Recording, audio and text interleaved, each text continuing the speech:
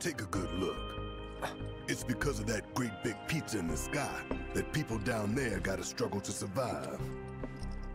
Shinra sucks up Mako while the soil turns to dust. The air fills with smoke. Hello Internet, I'm Alleycat, and today we'll be using the mention of pizza in Final Fantasy VII to make, you guessed it, a pizza. Here you can see me struggling to open a shampoo bottle because I need to use the entire thing in order to look like him. Step 1, however, is making the pizza dough. I'm not patient enough to make it by hand, but I will be making it from scratch. In a stand mixer goes flour and yeast. The measurements will all be in the description. Give it a good mix before you do anything else and add in the salt. You want to mix everything up first, otherwise the salt will kill the yeast. Lastly, add in the water, attach the dough hook, and knead on medium speed for a while. Dump it out because your stand mixer isn't doing its job like you thought it would, and use the heel of your palm to push it into the countertop and bring it back towards you. Take the corners of the dough and tuck it under itself till it forms a ball, and throw it in your bowl to proof. Add a little olive oil and toss it around so it doesn't stick to the bowl. Cover with plastic wrap and proof until double in size. Once done, pour out onto a oil countertop, not a floured one. I don't want anybody being mad at me in the comments. The amount of dough I made was able to be split into 3 equal pieces. Do what you did earlier and shape them into balls.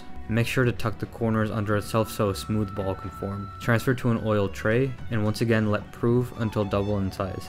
It should take the same amount of time as it takes for Sephiroth to bully Cloud every day, or about 45 minutes.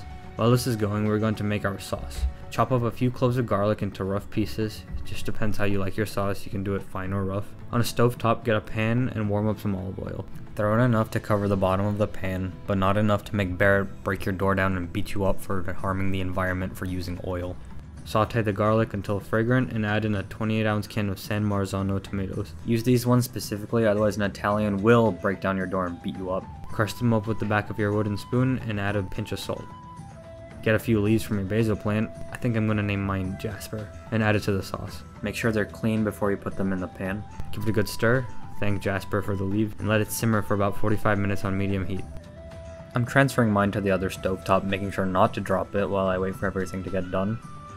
Once that's done, take one of your balls of dough and pat it out into a circle on a well-floured surface. Use semolina flour for extra points. These help the pizza slide off the peel, kind of like ball bearings. Try not to pat it out too thin or this will happen.